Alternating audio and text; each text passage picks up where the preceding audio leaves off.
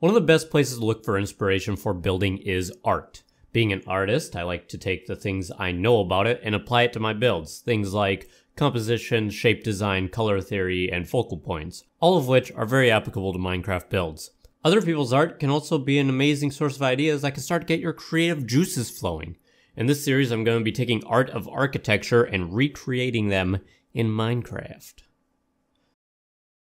The nice thing about art is that, assuming it's done well, it's going to give you a solid foundation for all the things I mentioned previously. Often they will have pleasing colors, interesting shape design, and will probably be more thematically enriched than your average building. But most art is not voxel, so how do you take something like this and put it in Minecraft? Well, I attempted to build 4 such examples in this episode, and here's how I did them and what I learned from them. Looking at this first image by... well, I'm not sure what his name is, but here's a link to his portfolio.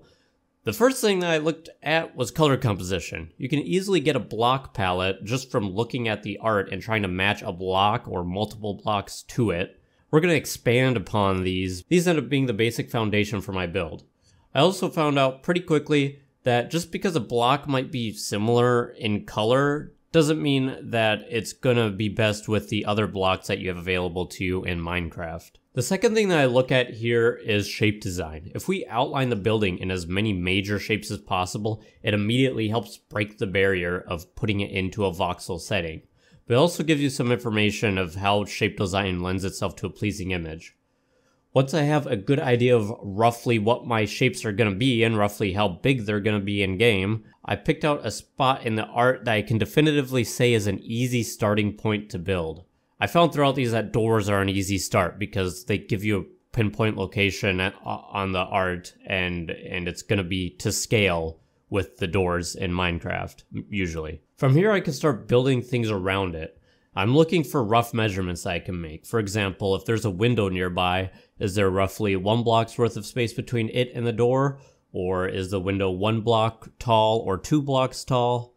This particular art gave me some difficulty on the entrance because the way everything is to the right of the door is kind of crowded together. Its spacing doesn't really fit in Minecraft, so I just kind of had to make it up. Unfortunately, my favorite part of the build, the spiral window above the door, was pretty hard to recreate. I made it the best I could given the limitations, but as you can see in the art, the door is exactly in the middle of the house in relation to the peak of the roof, but it isn't true of the house I've built. All this takes is being a little bit flexible to make everything fit together, and really just meant moving all that cluttered stuff to the right and making it a little bit wider than it looks like in the art. One of the most difficult parts of recreating art in Minecraft is that art is inevitably going to have more detail in it than you can build.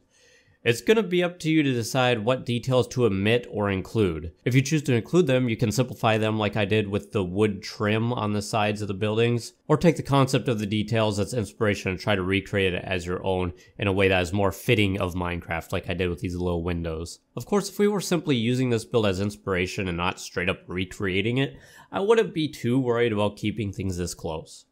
All in all, this first build turned out pretty good. This is a building that I would be happy to put in my world, and I like the design and theme of it, so I'm glad it translated to Minecraft well.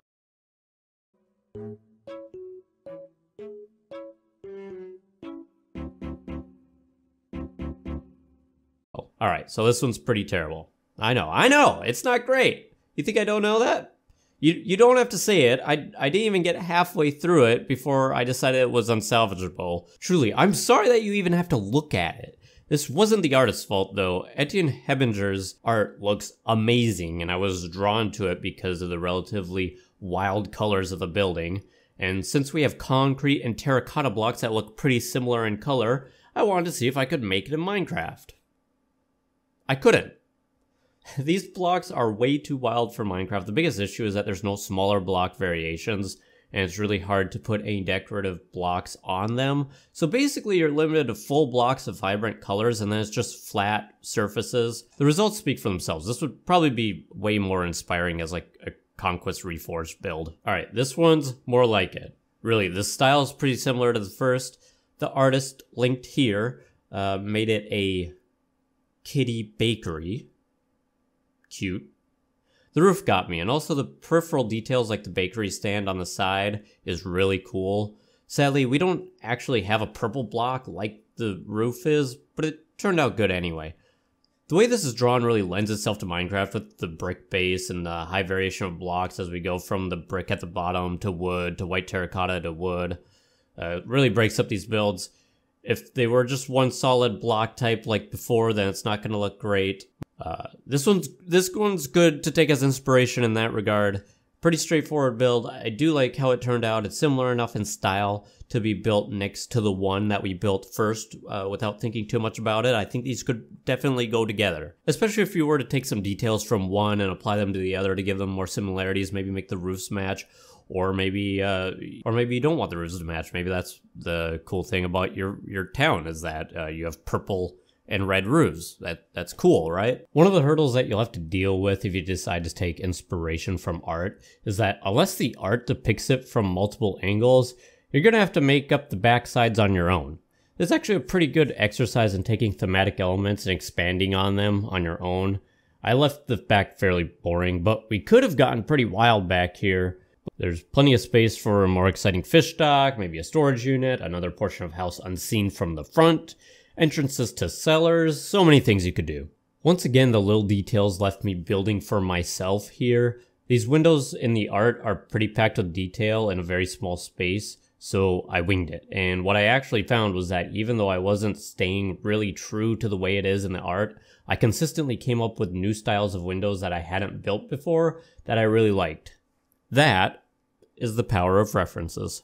If you're not already a good builder and you try taking inspiration from art, one of the things you might notice is that little details often repeat themselves throughout the build. That's what gives it its theme. The metal spires on top of the roof peaks is a good example, with the very top of the roof having the most dramatic spires. There are also multiple places where I use trap doors in various different ways because it kind of matches all the ways the artist uses wood trims or window frames. If you were to make a village, these little details are things that you can carry from one house to the next and give them a feel of similarity. Another thing that I think that this piece of art really exemplifies is that no portion of the house is boring. All of it has some sort of draw to it. While we're allowed to keep things pretty simple at the base of the house to make sure that it isn't overwhelmed with details and clutter to give our eyes a rest before we look at the rest of the build, the side of the house is decorated with a little shop and a chimney, the other corner has a dock, the walls have interesting windows. Really, if you take a look, you'll notice that there's no section of the art that is left undesigned. It's all meant to show ways that the artist can make it feel alive, and we're doing the same thing here. This last one was more of a learning process than anything else. The picture looks like it would translate perfectly well into Minecraft, and while it does, it's just kind of a giant block of stone, which isn't the most exciting thing. I didn't even bother dressing up the backside, granted. You could make it stick out more, but I wanted to focus on why the source image is a little bland. This building would be pretty unassuming if it were in the middle of a city, and it would blend in perfectly and you probably wouldn't have to think twice about it. I was a little sad that there wasn't a better block option for the shingling on the top, but it's fine. This building probably belongs in a different biome, like a desert or something. Throw stuff like this into your city. Don't make it a standalone building. Don't make it supposed to be like a focus point. Don't worry about it. Thanks for watching. I've been wanting to combine my hobbies of building and art into an informative format on YouTube. So I really hope that people like this so I can do a little bit more of it. Bye.